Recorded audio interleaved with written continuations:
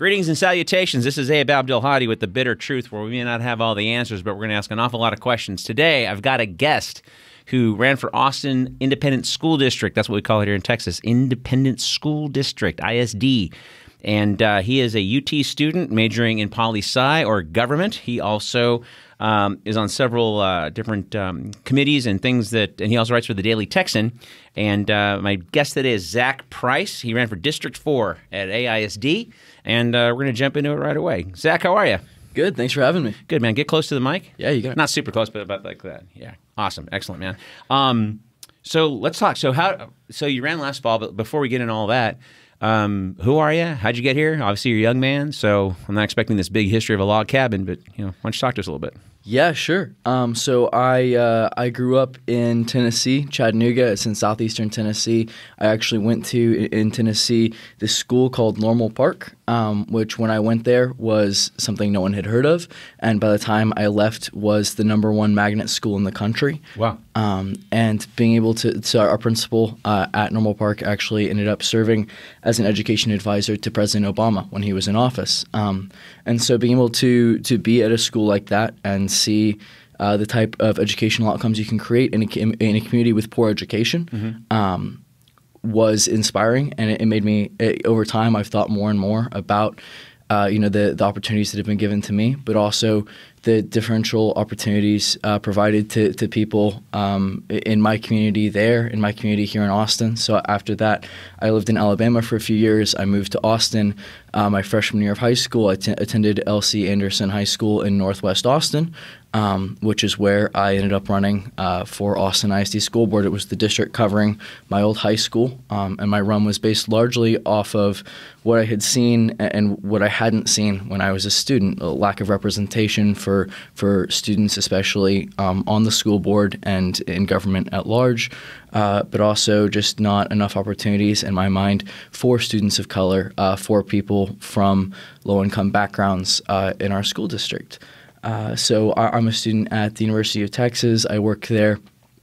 I do a lot of work with some nonpartisan organizations working on voter registration and civic engagement, registering students to vote. We helped get a second polling location on campus last year, which was something we're really excited about. Work on some initiatives, working with other public universities across the South, working on civic engagement on those campuses as well, helping those campuses do what we've been able to do at UT, the success we've been able to have. And I also help work with an organization that works with English as a second language students at local high schools. Okay. All right. So talk to me a little bit. I mean, I'm not too familiar with all of the demographics. I live in a weird area. I live in Hyde Park, so I've got, I kind of overlap districts 2, 6, and 5. Yeah. And I don't have kids, but it's just kind of, I know where I live. So I also know who my district representative is for the state of Texas. Her name is Gina Hinojosa, and she did endorse you. She's wonderful. Yeah. So, and actually, quick side note, I was thinking about running against her in 2017 before the thing, and I just moved here, and some folks are trying to recruit me to run against her, and then I looked into her thing. I was going, she's actually kind of cool. Yeah. Like, why am I going to harsh her buzz, man? She's like doing stuff. Like I'm going to come in. I'm just a loudmouth dickhead. I don't know if I could offer any more to the community. So, okay. So what is your makeup in District 4? I mean, because obviously if you were to win the election, it would have been for the entire board, not just your district. You just would obviously have been representing your district. But simple part first. What kind of a makeup is District 4? Because it strikes me as largely white. Is that wrong? No, that's not wrong. It is largely white. It is the one of the whiter and wealthier areas of Austin. It represents a lot of Northwest Austin, Northwest Hills, and that's the area that I went to high school in, and that's what I wanted to represent. But there are also other students in that community, and what happens when you have a school that is, say, 55% white, 45% minority, like Anderson, and it's pretty similar to the demographics of McCallum as well. is that the school internally ends up being pretty segregated. So that's a lot of what you see in high school is when you have AP and IB classes, advanced placement and international baccalaureate classes, advanced classes, what ends up happening is the white and Asian students often track into those classes, and Hispanic and African American students track into the lower level classes. And so you see lower graduation rates, lower success rates on SAT, on AP and IB classes for students of color. Okay. And so why do you think that is? I mean, that's a big question, and I don't want to spend a whole hour on that because that's an hour. That is. It's an hour question. That's a few weeks, maybe. Yeah, because I taught school for a while at AISD, which we can jump into in a minute because they just went on strike today. Absolutely. I got friends in that district still, and I substitute taught for about 3 years. And the interesting thing about that was I was on a long-term sub license or whatever. I had my CBEST, but I never took the credential. Didn't have to because we had a long-term subbing thing for 30 days. So I would be in a class for 28 days. They would pull me out and then put me back in 3 days later. So they didn't, especially in South Central, they didn't have to hire anybody, and nobody wanted to go down there. So I was working there for about a year before I got out and started working at some other schools. But I say all that to say this: how could you what could be done aside from getting into some home lives? What could be done to help these kids track better in AP classes, for example, or not even AP classes, but track better in general? I mean, if I'm understanding you correctly, scores are generally lower. Is that right? Yeah, I mean, basically across the metrics you look at, we're not succeeding at equal rates for all of our students, and that's true across Austin ISD. But it's especially true, and I'm pretty qualified to speak about it from the perspective of District 4 in Northwest Austin. I mean, the first thing you talk about is early intervention, and so the vast majority in District 4, the vast majority of African-American Hispanic students come from one elementary school in District 4. It's Pillow Elementary. It feeds into Burnett Middle School, which splits between Anderson High School, where I attended, and Lanier High School, which isn't in District 4. That middle school splits, and only the students from Pillow end up at Anderson. And the vast majority of the minority students that end up at Anderson come from that specific elementary school, which doesn't have the same resources and doesn't perform as well as the other elementary schools that feed in. So right away, you're starting kids off coming from a worse position no matter what. So, I mean, a lot of it is the segregation we have as a city and we have as a school district. And we're far from the only city that has this, but there's a great deal of segregation. I mean, everybody knows that I-35 is basically the dividing line in the city of Austin. Right. What happens is that the majority of the schools that predominantly serve African American Hispanic students don't perform as well, and a lot of that's because of a traditional lack of care provided by the district, and they're making steps now to improve that care, but it's hard to make up in a year for 30 years of neglect. Now, when you say that's a good point. But when you say care, do you mean money?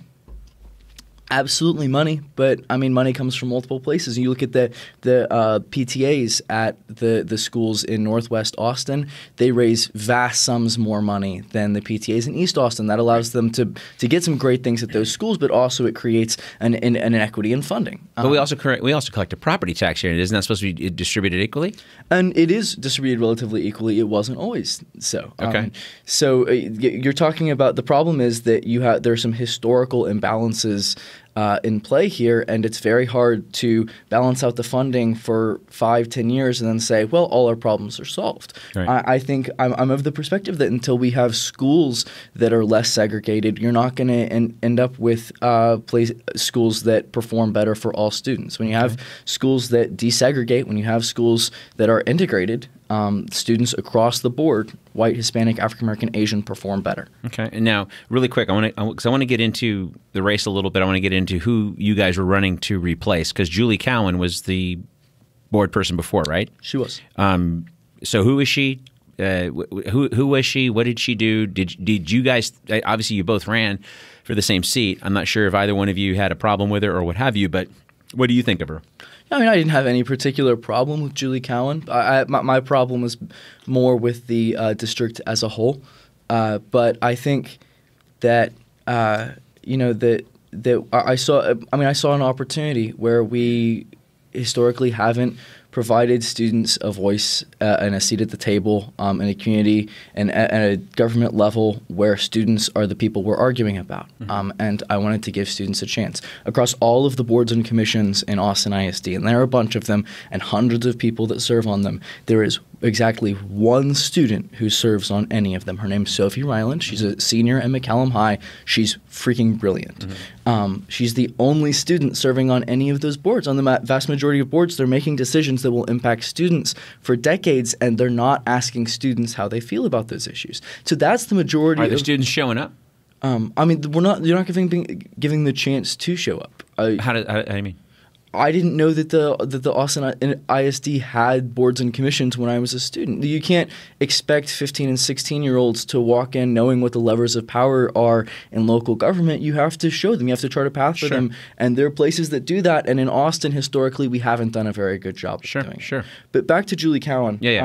So, no, I didn't have any particular problem with Julie Cowan, but I thought that from District 4, we could use a trustee that was really going out and working with students in the community, but also going all over the city. I mean, yes, you end up representing a specific district, but you have a commitment to students all over the district. And I think it would be fascinating to have board members who spend as much time as possible interacting with students in East Austin and South Austin, Central and North. I think we could have more of that on the board. Okay. Well, let me ask you something too. I mean, so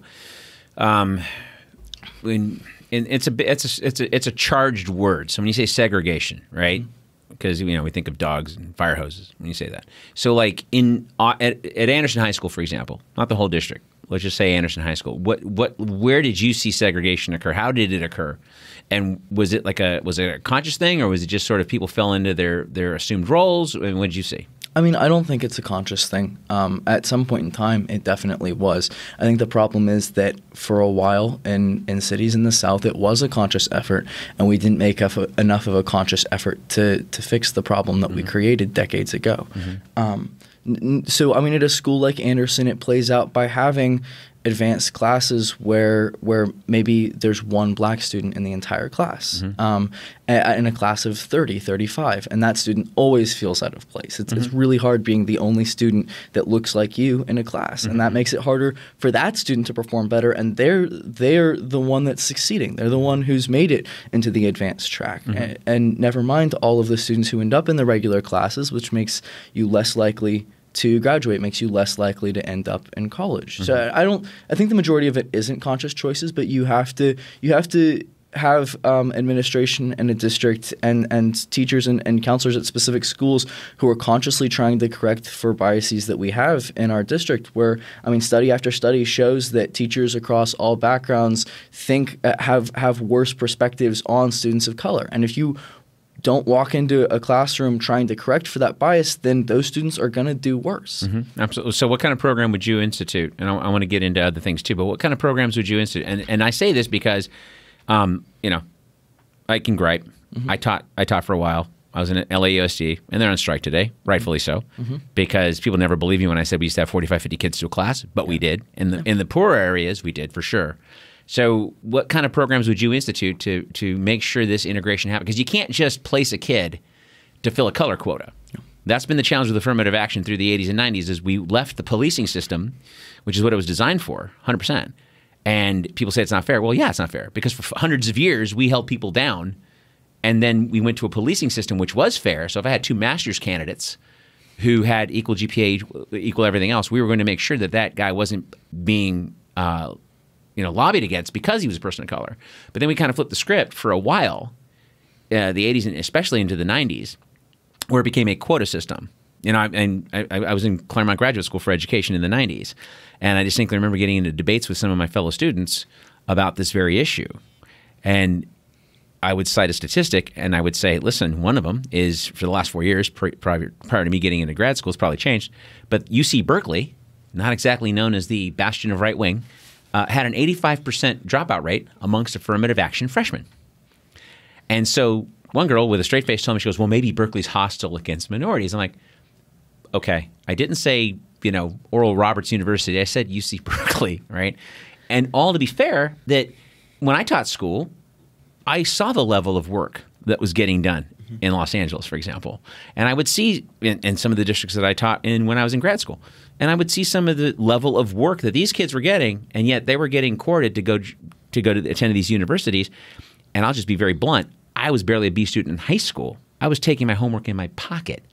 I'm a white guy. I would never have survived any university. I had to go to junior college first to learn how to do homework. Yeah. To learn how to do math. I mean, it was the fact that I got a degree. I should get the Pope should give me a sainthood. If I could do a couple of card tricks, I think that counts as a miracle on top of because I should not have gotten a degree at all. Absolutely. But all that to say that we can't flip it to the other way and just fill bodies to fill them. So what kind of programs would you want to institute to make sure that a fair integration that's also fair to the student in question, because we're not helping them? Sure. I mean, you'd move toward not necessarily a quota system, but from the elementary school level on up, identifying students of color who have promise who might end up being able to fill AP and IB classes. Okay. Make that a conscious effort moving forward. Because often when you rely on the status quo, that's when you have problems, especially when we're talking about a school district and a city that has these problems with segregation. Another thing that I think is fascinating, probably politically untenable, but something that should be looked at, is rapid scale desegregation of the type that we looked at in the 70s and 80s. And there are some school districts, Dallas ISD and Louisville ISD in Kentucky are two that have attempted this recently and been extraordinarily successful in doing so, is bringing back desegregation with student choice. Mm-hmm. So students across the district identify their priority schools that they would like to attend, and then the district basically assigns numbers to the neighborhoods those students attend, a 1, 2, 3, or 4, based on a combination of factors that indicate how wealthy that neighborhood is, and then they disperse those students relatively evenly across the district by their economic status. And what that does is it makes it not just race-based, but it makes it economic-based affirmative action, and their results have shown that they're not just desegregating schools, which they are, but that student performance is improving when they do so, and that students and parents are largely happy with the results of this program, even though it means longer transportation times for some, even though it means breaking up traditional neighborhood schools sometimes. Okay. And when you say breaking up traditional neighborhood schools, you mean from the elementary level, or what do you mean? I mean, it's elementary, middle, and high school level. Okay. You do it across all grades because, I mean, just desegregating at one level doesn't help. You need to students perform better when they see more students like them in the classroom and students that don't look like them in the classroom across all 15 years of their career. Well, I mean, I don't mean to minimize what you're saying. I agree with you on a large part, but then I went to a very integrated school. I grew up in South Central, and this was South Central in the 70s, right? So it was different than now. And I'd say we had, if my old time 55-year-old too much Diet Coke NutraSweet ate my brain away memory serves, it was about a third. I'd say we had maybe 30% white, 30% black, 30% Mexican, Hispanic, because we had kids from El Salvador and everywhere else. And then, everyone else, the other, my dad's from the Middle East, my mom's Brazilian, so I was part of the other. We had Asian kids, South Korea, China. So that was part of the other. So, but largely it was that way too, because everyone's parents pretty much worked at the same places: GM, Ford, Firestone. We used to have a lot of union jobs where I grew up, and as those jobs evaporated, then the demographic got more homogenous. So that now where I grew up is all 100% Latino, and it's like a 57% dropout rate. Last stat I saw was about 5 years ago, my old school. So, how can we ensure that people that look like me makes it easier for me to do better in school? And is that a real statistic? Because there's a ton of communities where not only we're not pouring money into them, but there's kids that look just like them, and they're not doing great. And then the AP levels there are not the same as an AP level at Huntington Park High School in California is not the same AP level to where you went. No, guaranteed.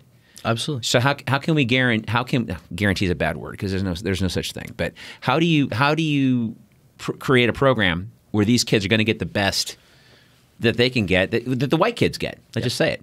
I mean, there are no guarantees. What you're talking about is if you have schools that desegregate, schools where there is a relatively balanced mix, then there has to be buy-in from the community at large to make sure that each of those schools is successful. Mm-hmm. What happens when you have a segregated city and a segregated school district is that the people that hold the most power, the people that hold the most wealth in our city and in our school district can prioritize those schools that have their kids, that have their friends' kids at them. Mm-hmm. If those students end up dispersing relatively evenly across the district, the same way African American and Hispanic and Asian students do, then there has to be buy-in on every single school, that Lanier will have to have the same services that Anderson does. And so moving on, okay, so you ran against Kristen Ash. Kristen Ash. I keep saying Kirsten. And she's a teacher and she's been around the block a bit. Mm-hmm. So, and she's done stuff with, poor kids and disadvantaged kids and, the kind of thing that I would hope a board member or would-be board member would want to do, and we can jump into the LAUSD criminality of it. But, yeah. But so where do you see your qualifications? Because, let's get into your background. What managerial and or legislative and or building and or whatever the fuck experience you need to be a board member do you have at 20, right? To do this gig that is not a partisan gig, but I see that you're endorsed by everybody that's a Democrat in the state of Texas. Sure. And correct me if I'm wrong, did you get endorsed by Julian Castro? I did get endorsed by Julian Castro. How the fuck did that happen? The guy's running for president of the United States, and he's got time to endorse you. Because I thought I saw that a few months back, which is what got my attention. That's why I started calling you. Because what the fuck is this kid who's getting endorsed by Julian Castro? Mm-hmm. And I was going, and then it kind of went away. And I was going, okay, maybe, and this happens. I had a deja vu. I had a dream, and I did a lot of drugs back in the day, so maybe I'm having a flashback. Maybe Barack Obama endorsed you too. I had no idea. So no, not yet. Yeah, okay. So and not ever. God help you if that happened. But so how that happened? So okay, so these endorsements you got, like what background do you have that like gets these glowing endorsements? Because I was just like, I have no idea. Well, I'm excited to be the next Secretary of Education. That's going to be fun. In the Castro regime, yeah. Dude, honestly, I'm going to kick your ass for a little bit here in the next 20 minutes, but I would tab you over the knotheads. I was on the swim team. Yeah, okay, whatever. Don't get me started on that chick. Sure. But no, so let's get into that. Yeah. Well, me running for office doesn't come from a place of arrogance. I am 20 years old. I never ran from that fact the entire campaign. I know that I could not possibly present the traditional credentials that most people running have because I'm about 25 years short on life experience there. Mm-hmm. And that turns some people off, and I understand that completely. At the same time, I would have been the only member of the Austin ISD Board, had I been elected, to have attended one of our schools in the last 25 years. Mm-hmm. And that's the type of experience that I brought in. But I also had qualifications that are non-traditional for a 20-year-old coming from all over the place. Like what? I worked at the Texas legislature for Rep. Guillen, covering South Texas, and then Rep. Ryan Guillen, covering South Texas, and then in Senator Watson's office last special session. Doing what and for how long? Well, just for the duration of special session, effectively for the summer. Answering constituent stuff, helping constituents out, but also researching bills, working with them on their priorities for the special session, trying to keep things tamped down and make sure that special session was about as sane as it could have been, which they largely succeeded. That's a lot of the stuff that they wanted to get that Dan Patrick wanted to get through last special session didn't. And a lot of that's because of the work done by Senator Watson and the other Democrats. So when you say like tamping down and excuse me, and no offense, and by the way, like I said, no offense, but when you say tamping down, is the state legislature that bereft that they got to get an unpaid intern who's a second-year government major at UT? So I'm just thinking. No. I just saw a thing like, let's raise these guys' pay. Are they not paying them enough? And so how? No, they have great staff there, but I got to help out, and to their credit, they're willing. One of the offices that's willing to actually give interns and give young people a chance to help, to attend meetings, to research bills, to help out in any way that's possible. Okay. And so a lot of it ends up becoming legitimate work. It's not just drafting letters and all that. It's serious, important important work. In Rep. Guillen's office, I handled Health and Human Services and Veterans Policy for their office. When you say handle, what does that mean? I mean, so they had a huge team of interns in that office, and state reps have really small budgets, actually. Yeah. So they had 3-4 paid staffers. It ends up not being enough to cover everything that comes through. So they would have teams of interns work on different policies. I helped lead the teams for Health and Human Services and Veterans Policy, keeping track of every bill that was getting filed, helping assign basically the way that we would recommend that the representative vote on that based on his policy preferences. Okay, so how does that feed into, as a for instance, I know Ashy, the teacher lady, she's been on different things, right? So she's done different. So how does that experience help you? For example, I remember one of the things you said you wanted to do was build another elementary school, right? So how does that help you get into the bonds and get in all that politics? Because it's not a lot of board members. There's 8 of you, 60, 9 of you guys. Okay, so 9 of you guys, and you got to go to the county in a right to work state, and I want to get into that in a second.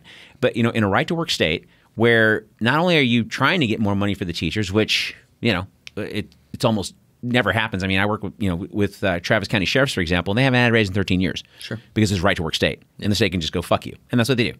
So how does this experience translate into you being because obviously you're running because you think you're better qualified, right? So how does that translate into that?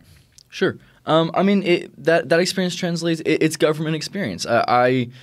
I'm not claiming to be a perfect legislative insider. I'm not. I worked as an intern at the legislature, but relatively I understand the way it works. I have worked with state representatives, Representative Gina Hinojosa, for example, in the past, and it was my goal to use that knowledge I had, the experience I had, to go up to the legislature and really fight for our schools and for our students here in Austin ISD. And I think that's something that I hope Austin ISD takes advantage of this session is the ability to fight, because there are some school districts that end up very well represented at the legislature, and they don't just end up in the committee room testifying. They're brought in when people want to draft bills. Right. Austin ISD isn't one of those school districts, and it should be. Right. And so going up there and making our voices heard in as loud and aggressive a way as possible, I think can only be beneficial to us at this point in time. We need to fight and push forward because we're rapidly losing both students and funding. And that's not sustainable as a school district. And that's why the school district and the Board of Trustees are having to look at all of these politically untenable options right now, is because we've run out of places to cut. And it's got to give at some point. There has to be an increase in funding that can really only come from the state legislature. And so that experience I have working there, I also worked in Mayor Adler's office. What did you do for him? I worked doing constituent services for a while, but also basically just anything they needed me to do. I was actually the first intern in his office after he got elected when I was still in high school, and basically just researched policy. I got to work on policy revolving around homelessness and revolving around a bunch of issues that you end up seeing in front of the school board as well. Sure. And just having been behind the scenes both those places, you understand what gets legislation up in the first place. Because that's the biggest thing. If you can't figure out how the levers of power work from the inside, it's very hard to pull them. Now, how does student mobility play into a district like District 4? I'm sorry, can you repeat the question? I'm sorry, how does student mobility play into a district like District 4? And that's a euphemism for kids got to move because, something happened with the rent or whatever. It's like, it's mostly student mobility mostly affects the poor kids. Yeah, to be honest. And so, the district, the district, not the ISD, but the district itself ends up losing money because if the kids move out of say District 4 into District 2, now District 2 is getting all that state funding because those bodies are showing up there, and not. But the parents have to move out of District 4 because let's say they're, 2 families to an apartment, landlord busted them, now they got to move. And so they moved to, say, the other side of 35. Yeah. Right. And so now District 6 or 5 or whatever it is gets those kids, and you guys don't. So how does student mobility play into that? And what kind of programs did you want to try to institute to make that happen? That's a great question. District 4 is, as we already acknowledged, one of the wealthier districts in the city.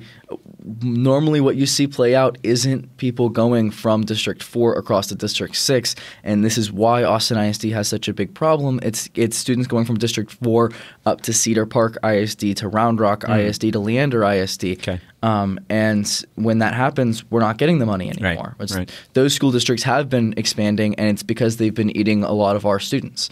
And until we find a way to correct for that, that's why the school district as a whole keeps losing money, as we're losing students to charter schools and to the outlying school districts in the suburbs. As far as student mobility, it is one of the wealthier districts, but there are still pockets of the district that are rapidly increasing in value, including where my family lives, up at Mopac and Palmer Lane. It's the edge right before you hit McNeil High School and Round Rock ISD. And because of the Apple campus that's being built and all that out there, that's rapidly going to move from low to middle income housing to high income housing that's basically only being used by tech employees in the next 10 years. Mm-hmm. And you're going to keep seeing pockets of middle income housing move away from that, and District 4 is going to go from a middle to high income district to a high income district unless we do something in the next 10, 20 years. Okay. Well, let me, so and again, I'm asking because hey, you ran, right? You wanted the gig, and in any job interview, I mean, I'm sure people listening to this going, "You're a fucking asshole. You're beating up on a 20-year-old kid." First of all, you're not a fucking kid. You're brighter than that. Number one. Number two, if politics is going to be your life, trust me, when you're 90, I'll be the nicest person you've ever met. All right. You'll be on your deathbed going, "Hey," and your grandkids won't even know what the hell you're talking about. So anyway, but all that to say, so what kind of programs would you want to? What kind of designs on programs did you want to introduce to the board? Sure. To combat some of what you're talking about. Yeah. Because this stuff is not like platitude Nancy Pelosi crap or Mitch McConnell, stuff, like war to the state shit. This is like stuff that you obviously have to have a specific design or it's just going to flame out. Yeah, I mean, absolutely. Unfortunately, there isn't an easy solution to these problems. These are contentious issues that have been talked about for decades, and we haven't found good solutions. I think that on an issue like this, when you're talking about a lack of housing forcing people out, that solution's got to come from the city. Mm-hmm. And so working aggressively with city council on affordable housing packages and much more aggressive packages than we saw even in the bond package. I was glad to see it being put up with the bonds this past election and that it succeeded, but we need to be incredibly aggressive about affordable housing, and we need to do it now because people are being forced out. And sure, that could be a problem in District 4, but in East Austin, that is an even larger problem. Sure. You'll see that affect District 1. You'll see that affect Dr. Matthias's district. Much more than you'll see it affect District 4 and sooner. Mm-hmm. I know that it's a priority of the new council. I'd like to see some aggressive affordable housing packages put up. And the other thing that you can do is, Austin ISD does have some spaces that aren't being used. If you're going to sell those spaces off, it should be for affordable housing purposes. There should be, if you're going to sell them off, make it a requirement of the sale that affordable housing be put on the premises of those campuses that are no longer in use. Well, let me ask you something. I mean, so how would the board and you probably said this in your answer, and I'm thick. But how would the board help out with that, aside from the city and the state? How can the board aid that? Because obviously your district, I got friends up in District 4. Sure. I know the drill. So how do you help? Down District 2, 5, 6. Down toward Manchac. East, especially on East Manchac. So like how do you help with affordable housing? How can the board? What kind of monies could the board come up with that would help these people? I mean, there's not a lot of money the board can come up with, period. The school district is bleeding money, and most of that is because of the school funding system we have in the state of Texas, the recapture. But there's not a ton of money that can be put up. But what you can do is lobby aggressively at the city level. What you can do is we can make it a requirement that when district properties are sold, that we're selling them with affordable, the requirement that affordable housing be put in on the premises. That is money that the school district can put in kind to that issue. Beyond that, it comes down to making that a priority. And when elected officials lobby other elected officials, they happen to listen more often than when just people do. I mean, the other thing is going and talking to the people who are being displaced. Sure. That's it. If your District 4 representative isn't going down and talking to people on East Manchac, on Old Torf, anywhere that are being displaced, then they're not making decisions that are that are relevant to the real lives of those people, period. And we need a school board, and we need representatives who are going out and making that effort regardless of whether or not they technically get elected by those people. So talk to me for a hot second too. So yeah, you got a shit ton of endorsements. I did. Right? Like I think your opponent had like 3 or 4, you had like 11 or 15 or something like that. Yeah. So and Julian Castro, notwithstanding, which, that's impressive. I saw the Polka King documentary last night on Netflix. Yeah. Did you see that? No. You got to watch it. It's a freaky ass story. It'll blow your mind. But here's this guy from Poland taking pictures with George Bush and the Pope, and he's everywhere. I'm like, I can't. The mayor won't even talk to me. How does this polka guy with a thick Polish accent, right? So the whole Julian Castro of it is still fascinating. Absolutely. But how does Education Austin? They're PAC, and they put $5,000 into your campaign. And so what were they expecting of you to do that? They didn't support your opponent in any way, I don't think, did they? No. Okay, so they supported you. Now they're a teachers union, an ersatz teachers union, because in Texas, it's except for 9 counties, nobody has collective bargaining. Yeah, but they're teachers union. They're teachers union, and so they're basically an association, and they get in front of the board every year. Hey, we need more money. No, okay, great. And that's the end of it. And they wait 5 more years. And that's not just them, it's everybody. Yes. Because only 9 counties in all of 254 counties in Texas that have collective bargaining. Everybody else is right to work, which means they get right to be stooped in the butt. Okay? Yes, absolutely. So what were they expecting of you, and what were you going to do for the teachers, say, or want to do for the teachers, that got them enthusiastically to endorse you? Yeah, I mean, not your opponent.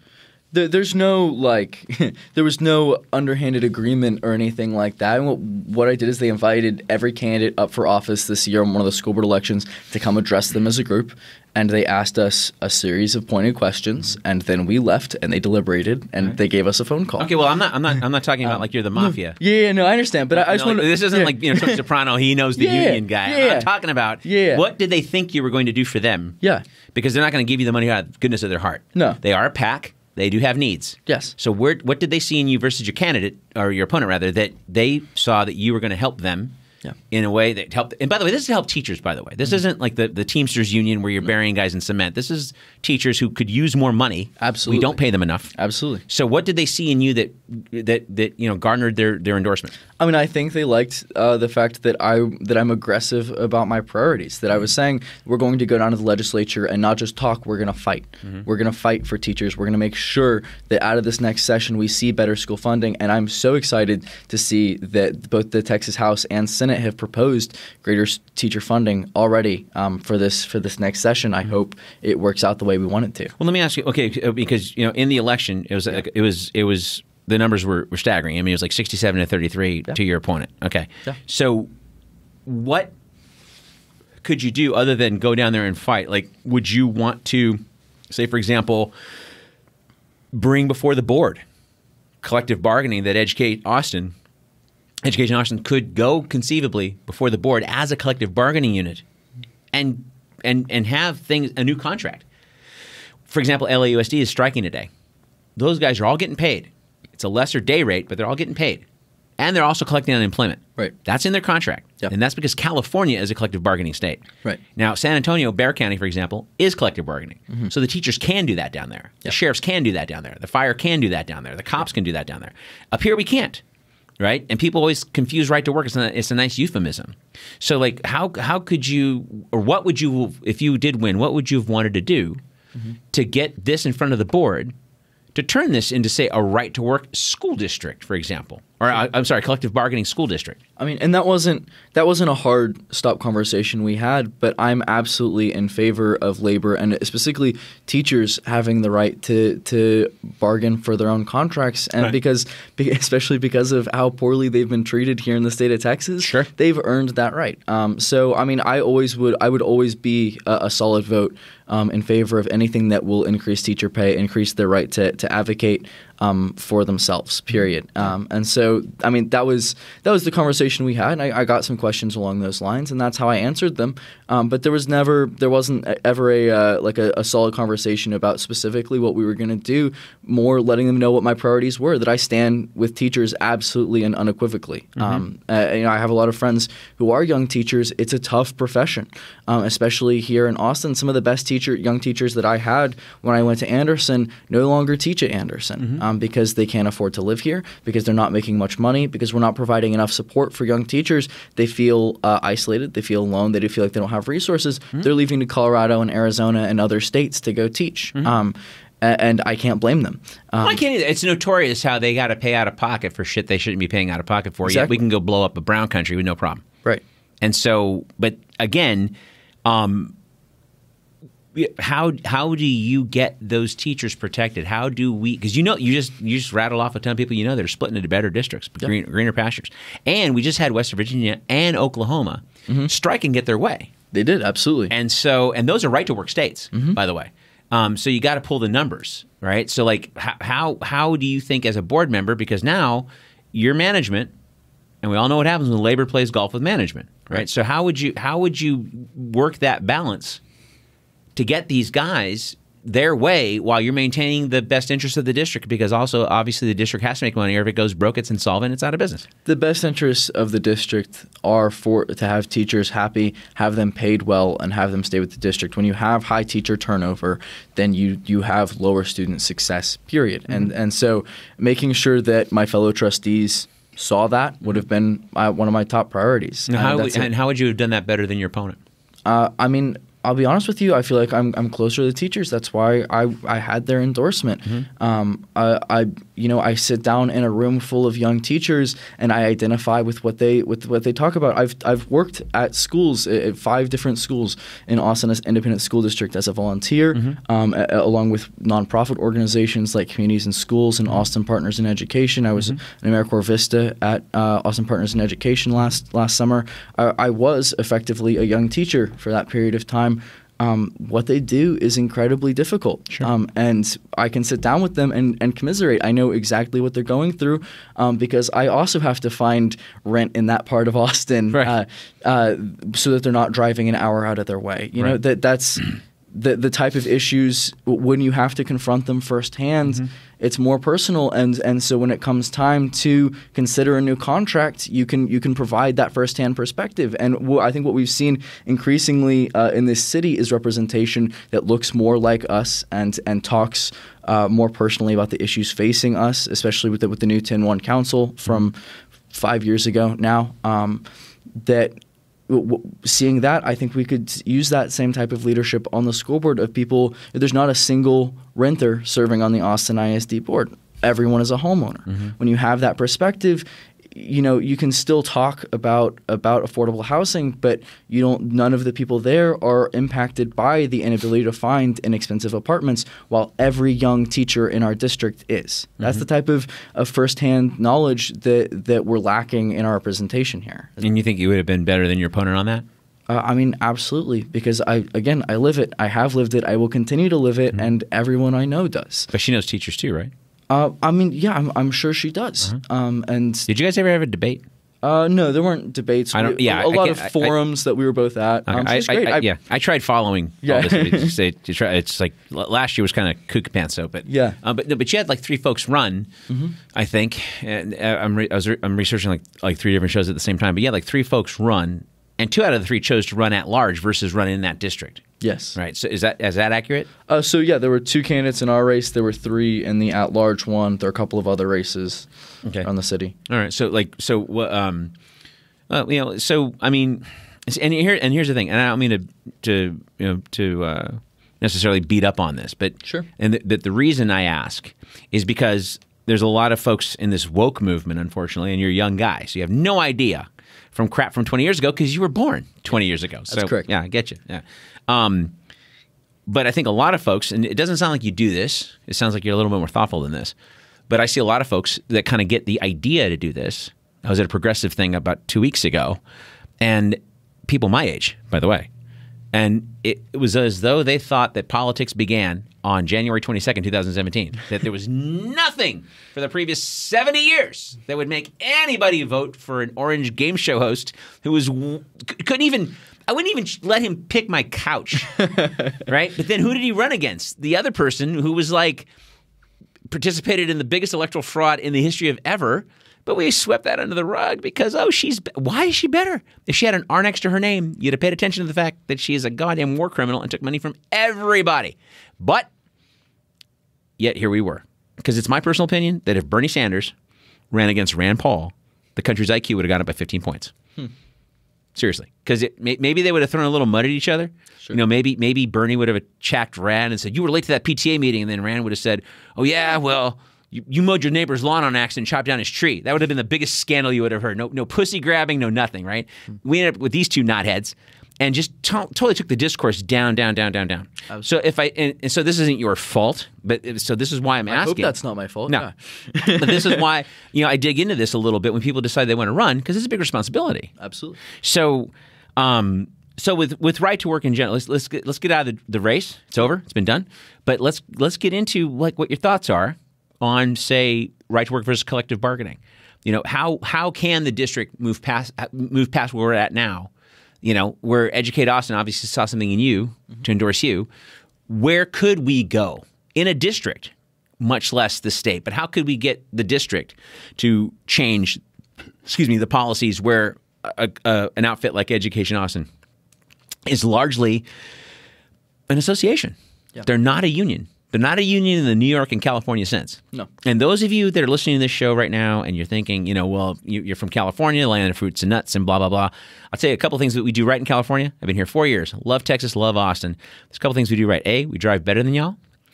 We know how to lane merge. Y'all don't know how to do that. True story. Yeah. And the other part is you think right to work is a good thing. And we have it baked in the brain in this state that if you have a union and you're allowed to have somebody negotiate, God forbid, I'm forced to, the word's forced. You know how much the union costs in California, UTLA, how much that costs to join? $30 a month. $30 a month. And when I was there, I had the most stellar health insurance in my life. You know how much I paid for that? $30 a month. Wow. For my contribution was $30. It's not that way for most employees. Most employees can't even get their spouse covered these days. Right. UTLA still covers the spouse and the kids at no charge to the teacher. That's because they got a contract, and that's because they have collective bargaining. Yeah. So how do you bring that into AISD? I mean, it's harder because we're not in California. We're in Texas, and Texas is a notoriously anti-union state, right. and that's not changing in the next 2 years. It's harder. You got to ensure that the school, that the union, that the association, whatever you want to call them, the Education Austin, that's right, has a seat at the table. Period. That they're getting the chance to negotiate with the school board, with the superintendent, as much as state law will allow them to. When you're looking at other districts like San Antonio that have with Bexar County, that have better union representation than we have here, it's time to emulate them. And when you're talking about fighting on behalf of teachers at the Texas legislature, that's part of what you're talking about, is making sure that union representation is part of the agreement, because union is often used as a dirty word and a catch-all in Texas politics when people want a punching bag. But when you talk about it being the teacher at their kid's elementary school, people think a little bit differently about it. Right. And so making sure that you're emphasizing that at the very least teachers' unions should have the right to collectively bargain unambiguously. I think there's more room to work with that than anything else at the legislature, because in the last year or so, teachers have shown out in force just how dangerous they can be in elections when they want to vote in block, when they want to make their voices heard. And I sure hope they continue to do so. Well, I'll give you an example. So Bexar County, that wasn't deigned to them by the county supervisors. It was not something that all of a sudden Supervisor X said, hey, y'all need collective bargaining. That was something that the Bexar County Sheriff's Association got on the ballot, and it wasn't just for their association. It was for everybody, nurses, everybody. Yeah. And then they got all the associations together, the teachers, the fire, everybody. And they lobbied like they were running for president. They're out there kissing babies, shaking hands, shaking babies, kissing hands, whatever. They did everything right, to make sure that that got passed on the ballot. It's been about 6 years now. Sure. So where's the force here? Because I don't see that. I see a lot of people waiting for the legislature or the city council to finally go, yeah, hey, or the Travis County supervisors to go, yeah, hey, it's cool. It's never going to come that way. No. Because you're government major. We've never had a right given to us by anybody. It's been by fight. Yeah. Women Showing got the them right you need to, it. Yeah. Women got the right to vote, not because all of a sudden, Calvin Coolidge thought it was a good idea or Warren G. Harding thought it was a good idea. That was passed because women protested for years and years and years. Women's suffrage movement, slavery abolished because of protest. Lincoln didn't want to do it. And then he finally got dragged to doing it. And the Republican Party got started as an abolitionist party. People forget that. Yeah. But so all of that to say, what do you see here in Austin or Travis County that's moving forward? Because now there's some tide. There's some people who are paying attention to every election now, all the way down to state assembly. They're like just everything. So what do you see happening? I mean, I'll be honest with you, I don't know about the inside picture. I know that there are a lot of unions in Travis County and Austin that work together pretty well. I don't know how the teachers union, how at Austin works with the sheriff's union or the police union. But I'm sure that's a conversation they've had. I mean, at the end of the day, it would take working together. It would take that type of countywide initiative. I don't know about the state of the legal state of a ballot question like that in Travis County. Maybe Sure. you know better than I do, but Probably not by much.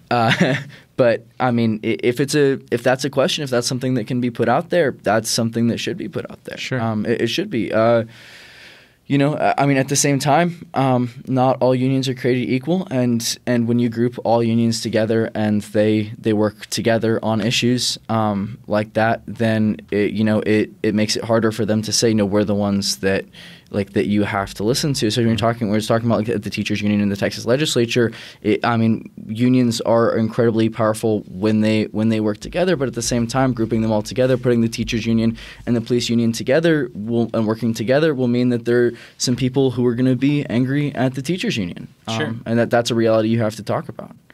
Excuse me. And you brought this up a second ago and it just kind of reminded me of what you just said. Sure.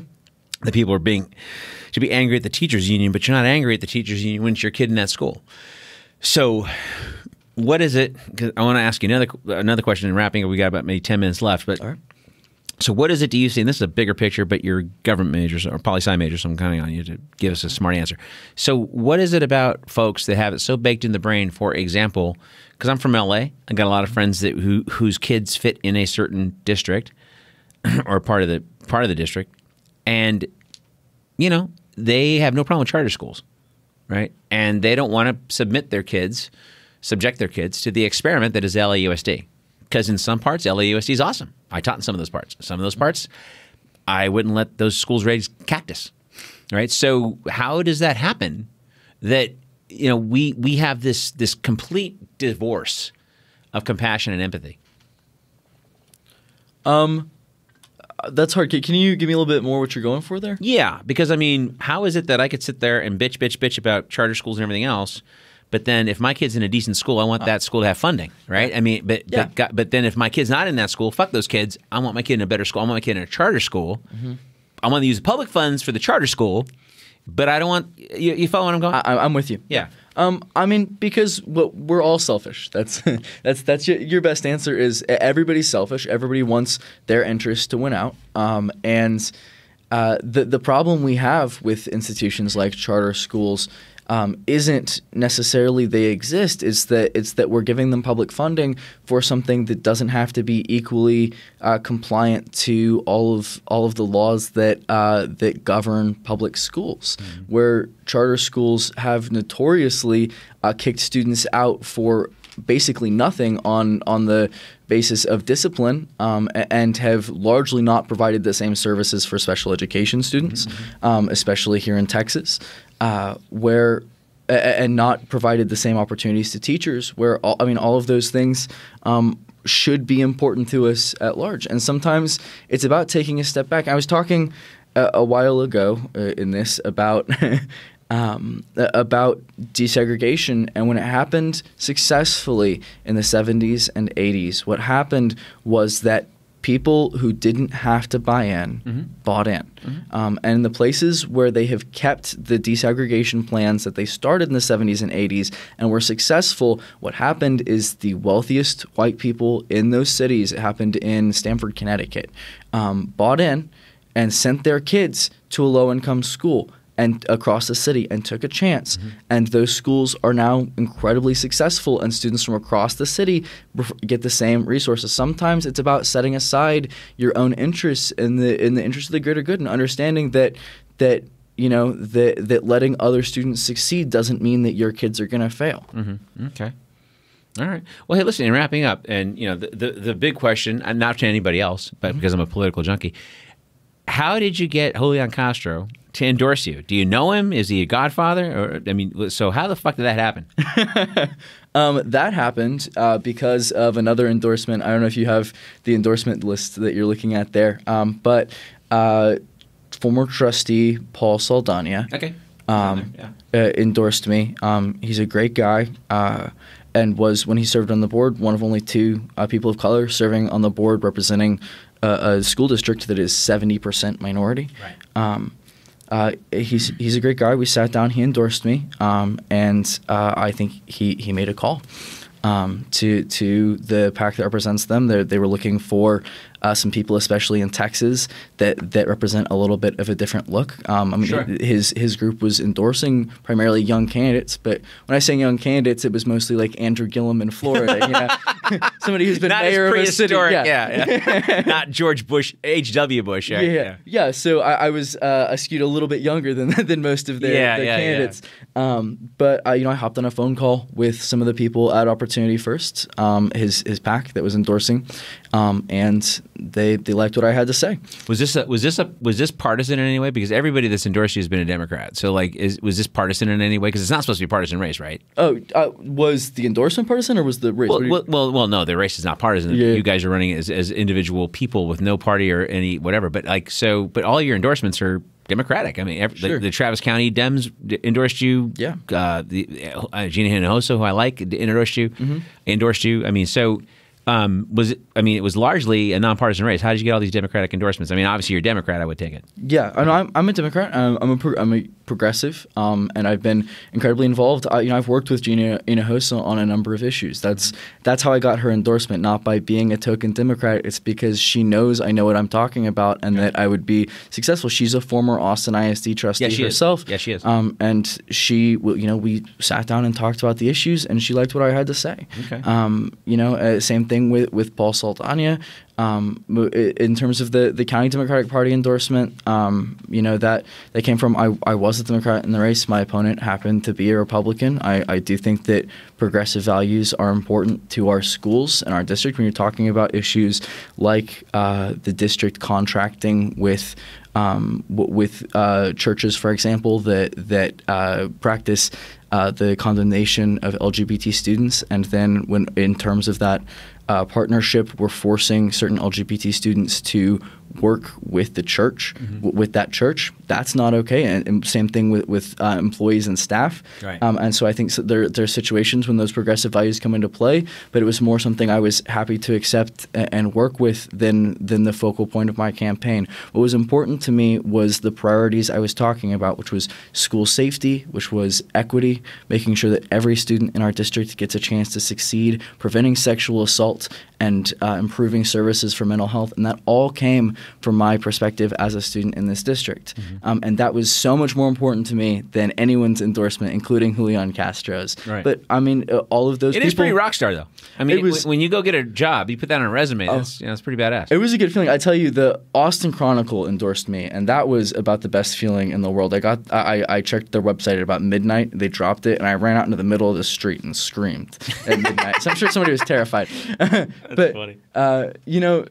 Yeah, it was incredible to get those, but it was mostly an affirmation of that they knew I knew what I was talking about, and that sometimes it's important to take a chance on somebody who doesn't meet the traditional criteria. Well, and especially Julian Castro, because I mean he's getting ready to run. And to be honest with you, I mean last week he said some pretty cool stuff. He did, absolutely. But when I watched his dopey video announcing a couple months back, month and a half ago, I was going, dude, he sounds like Obama 2.0. Yeah, it's typical corporate Dem crap. Now, if he really means single payer and everything else, cool. I'm all about that. I mean, and I want as many people to run as possible because I really want to see.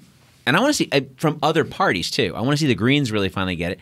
But on a wow factor, that's a resume line for life, man. Oh, absolutely. And he took a chance on me, and everyone who endorsed me did, and I can't possibly repay that.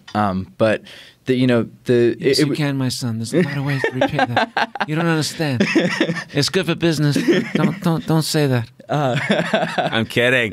Kidding. But no, it was incredible, but also an affirmation that even though I am young, even though I could not possibly have every single one of the traditional qualifications, I know what the hell I'm talking about, and that it's time to have some different perspectives on the board, and it's time to give students a seat at the table. And I sure hope that, if nothing else, that the other people who are running and the other members of the board and the superintendent were listening to what I was talking about. Because if the board doesn't take action on mental health or sexual assault, doesn't take action on making sure that every student in our district is getting equal services, doesn't make sure that we go up to the legislature and tell them what's what this next session, then we're not doing our jobs right. Right. Well, hey, man, listen, we're about wrapping up, but I'll tell you, thank you for coming on, being a good sport. The show is called The Bitter Truth, not Big Wet Kiss.